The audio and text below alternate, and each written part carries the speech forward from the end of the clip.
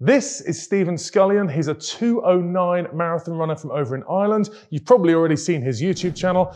On that channel, there's a video where he walks through his entire gym workout to keep him running strong and staying injury-free. Today, I want to try that workout and I want to take you along with me. So let's take a look at this and just start working through this piece by piece. This is the kind of gym program that I'll do 2 to 3 times per week if I'm being really good. I start with some calf walks. The first set we're just up nice and tall on the calves. This set is more of an active toe plant. Okay, so calf walks to start out with. Simply going to do roughly 10 meters, he says. So we're just walking up on our calves, just starting to feel that those calf muscles are doing a fair bit of work there. Okay, turn it round. We're just going to do there and back. Okay, we'll call this our first 10 meters. And then we're going to move into, as he describes, those active toe plants. So from here, let's go. Toes up and down, up and down. Well, I can definitely feel that I'm not just using my calves here, I'm also starting to fire up those muscles at the front of the shin. Starting to work on tibialis anterior, so often weak for us runners. Okay, trying to stay nice and tall with this. I can feel myself, so I'm trying to concentrate. It's quite easy to kind of bend in the middle. Okay, I'm just trying to keep that nice tall posture. Okay, really beginning to feel a bit of fatigue in those calves. We'll go back. Okay, good. Doesn't matter if we're making slow progress. Just want to think about hips forwards, nice and tall. Toes up, point down. Toes up, point down. As he says in his video, not letting the heels touch the ground. Okay, so we're out and back doing those. Right, what's next? Okay, oh yeah, I can feel those calves. And so everything's up nice and tall. Now I've moved into what I call heel walks. And this is where the shin is pulled up towards your shins and you're walking on the heels. Again, try to keep that body up nice and tall. This is perfect for the shin muscles, so the perineals. Pulling toes up to heels. Sorry, toes up to shins. Keeping those legs straight, trying to hold myself upright. This is really a balance challenge as much as anything else. Okay, slow and controlled. Already feeling some burning down the front of the shin there. And then back. I'm not going to do the 2 or 3 sets. If you're going to do this workout yourself, feel free to either head down to his video in the description, or you can just replay this section of the video, do 2 or 3 times through. Yeah, I can definitely feel that through those shins. Right. The shin muscles, the perineals. This is a hip sort of shrug. So this is if you get tight hips and problems around the side of the hips. One leg is staying up nice and tall. The other you're pulling up above the hip bone, but make sure you're focusing on using that hip muscle to drive it up. Yeah, great. Hip hitches. This is one that I've done many times over and programmed for people many times over. He's using a step. I'm going to make life a little bit easier for myself and just bend this knee up underneath me. Little soft knee on the standing leg, and we're looking just to focus on this little hip drop movement. So from here, you squeeze glute med, so you feel the work around the outside of the hip there, and we drop. Squeeze and drop. Let's go for 10. 1, 2, 3, 4, 5, 6, 7, 8, 9, 10. It's a great exercise for getting into glute med. I'll show you side on. This guy, glute med, drop and squeeze. 2. If you have a tendency to have a bit of a hip drop while you're running, so your hips sway left to right as you're running, this is a great exercise to start strengthening the muscle that should be controlling those hips. 7, 8, 9, 10. Good. Yeah, I can feel glute med's done some work there. Okay, next up, what have we got? Now we're into a lunge circuit.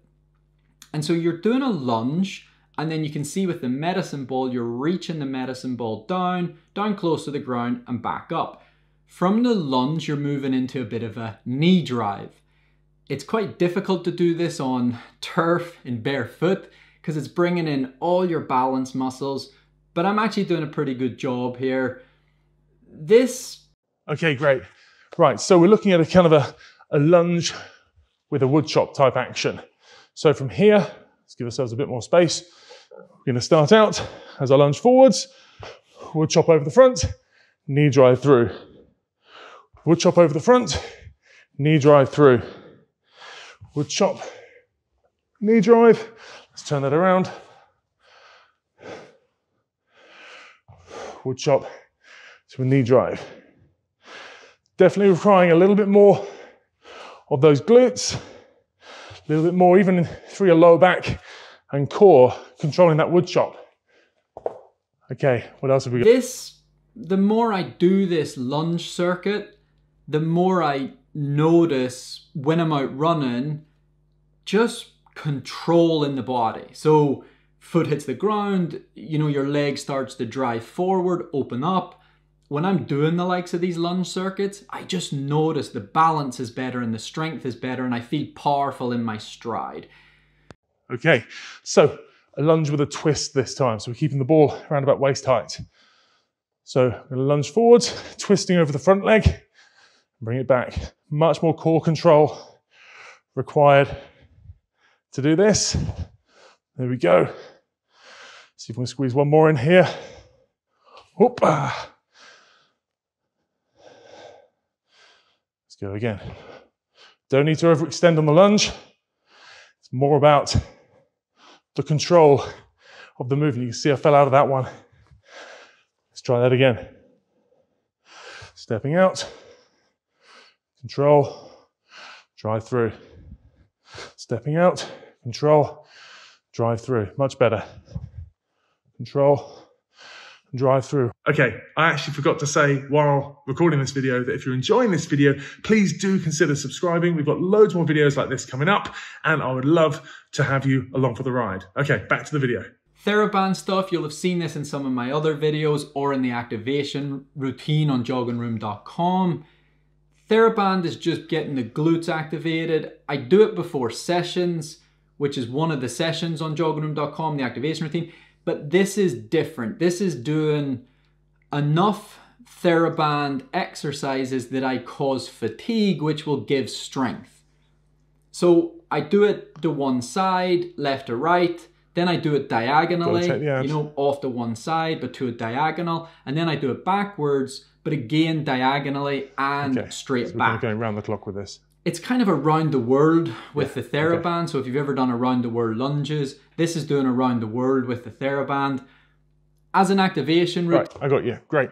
So we'll put this away. Let's get the band out. So I'm going to go around the ankles.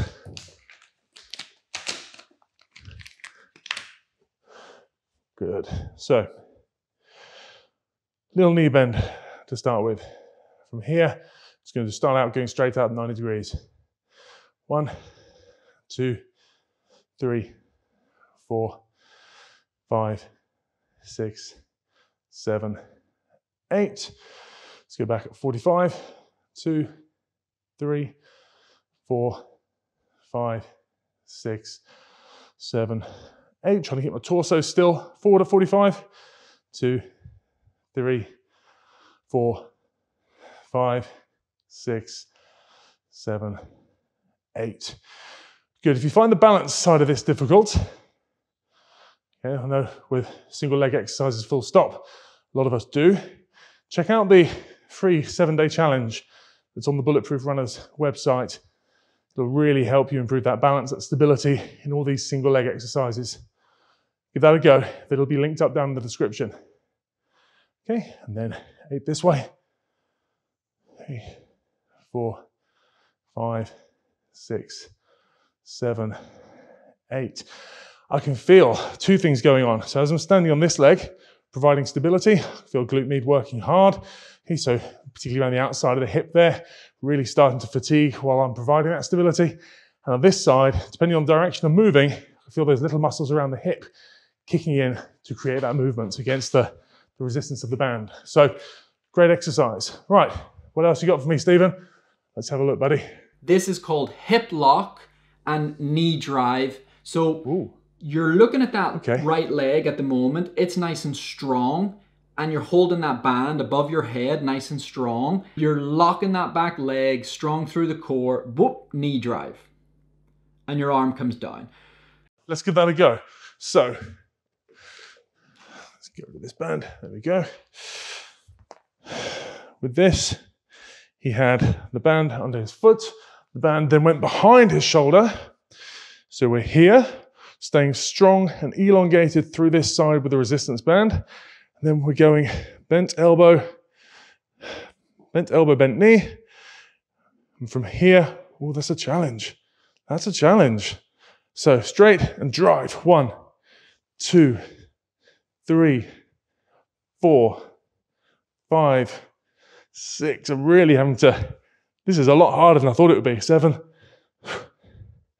8, 9, 10. Oh, that's something else. Okay, let's try the other side. So band up and behind. So we're here. 1, 2, 3, 4, 5, 6, 7. Finding this easier. 8, but still hard work. 9, 10. Just 10 on each side. Is that, with that, is definitely enough to get me working. Stephen, what you got? Let's have a look. This is like a glute bridge, but it's a longer lever, which brings the hamstring into it a little bit more. What I do is tuck the pelvis under, come up into the single leg glute bridge, and then I hold for about 4 or 5 seconds, enough that I feel it starting to work. Let it work for a bit, move on. Okay, long lever hamstring bridge.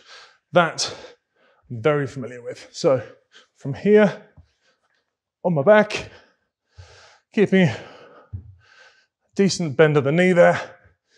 Okay, we're going to come up into the hamstring bridge, and then we'll just go single leg. So let's hold 5 seconds. 4, 3, 2, 1. Onto my weaker side. 5, 4, 3, 2, 1. Yeah, those hammies are working. 5, 4, 3, 2, 1. 5, 4, 3, 2, 1. 5, 4, 3, 2, 1. I need more of this in my life. 5, 4, 3, 2, 1. Oh yeah, okay. That's a good hamstring bridge. That certainly fires up the right areas, the backs of those thighs. Right, what else have we got? If you have, then you can do 2 to 3 sets of, I was doing, I think 5 or 6 holds at 5 seconds. This is an adductor hold. Okay. Be very careful with this. You're in a side plank, you're trying to keep the body straight, and then I'm doing it on my foot, like a side plank on the foot, working the obliques and the adductor. Right, I got you. Okay, so adductor planks. These are brutal. So, like he says, be very, very careful with these. From here, the way I like to set up, we're gonna go elbow underneath shoulder. In this position, we're gonna come up into the plank, and then bring that lower leg off the ground. Just gonna go 5-second holds. So 4, 3, 2, 1, and come down. We're gonna do 3 of these on each side. Up we go. 4, 3, 2, 1, and down.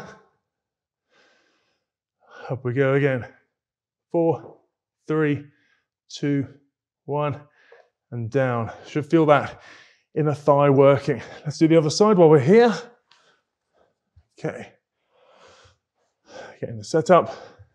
This box, if anything, is a little bit high. Okay, and up we go.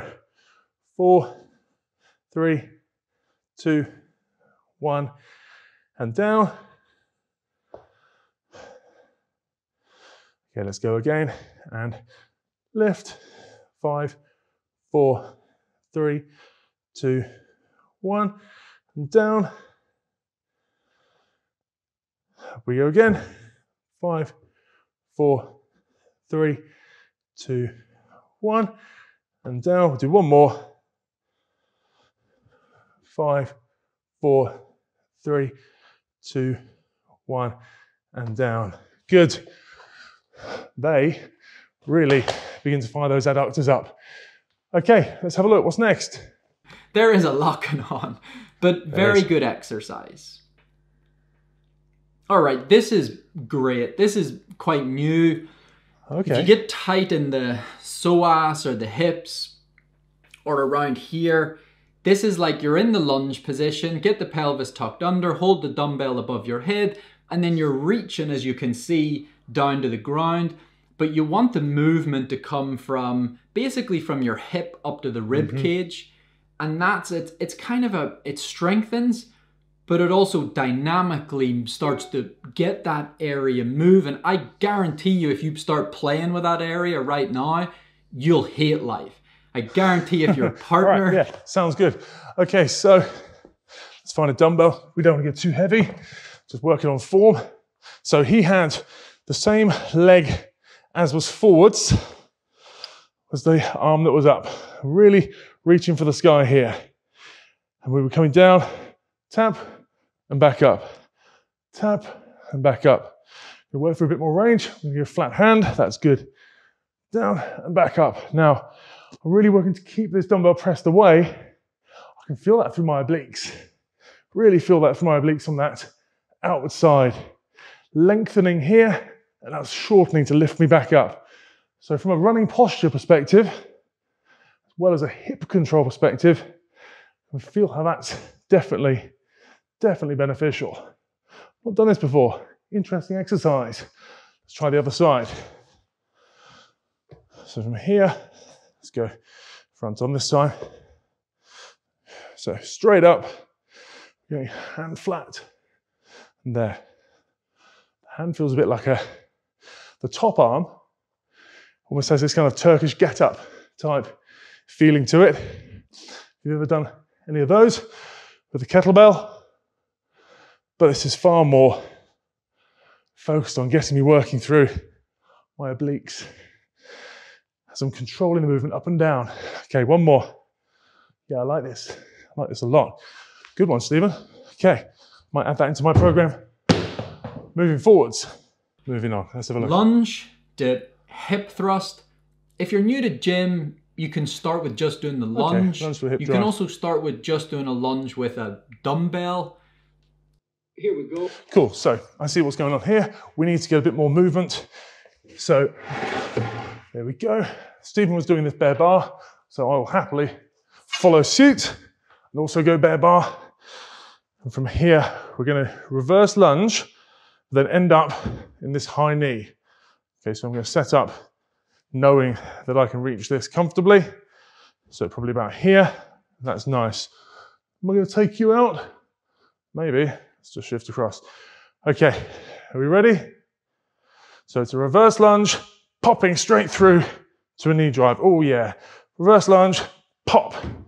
That knee drive, although I'm knee driving forwards with my right leg, I can feel myself having to create the power of a push-off in my left leg, what ends up as the rear leg. Let's do one more.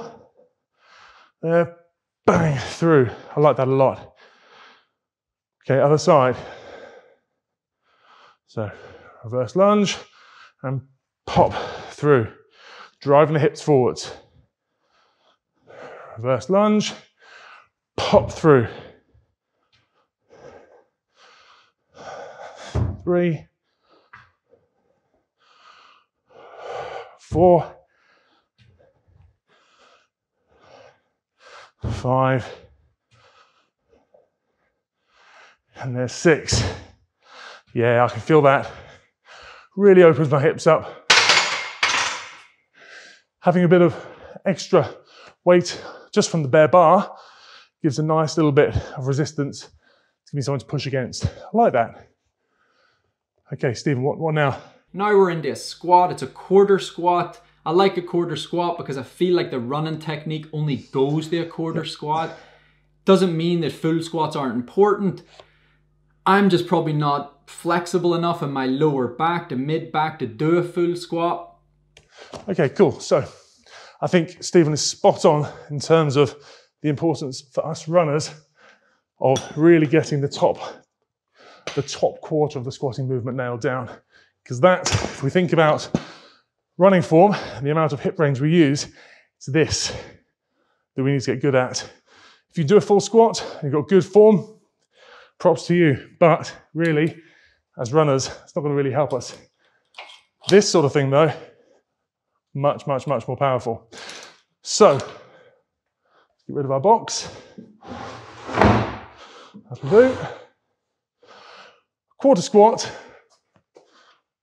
only needs, realistically, if I show you here, quarter squat realistically needs to be down to about there and back up. And it's the top of the movement in the main video, the thrust through here that he was talking about. So here, squeeze your glutes, push through the heels, 1. And there, 2. 3, a bit slower on the way down. 4, chest up. 5, 6,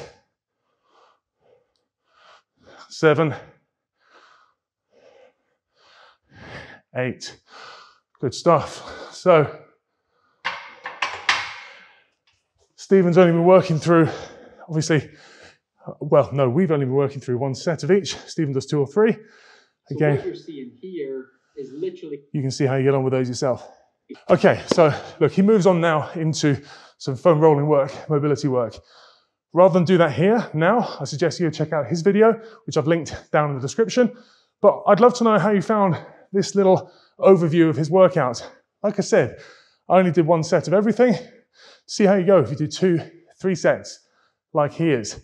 I'd love to hear how you get on. I'll see you in another video soon. Take care.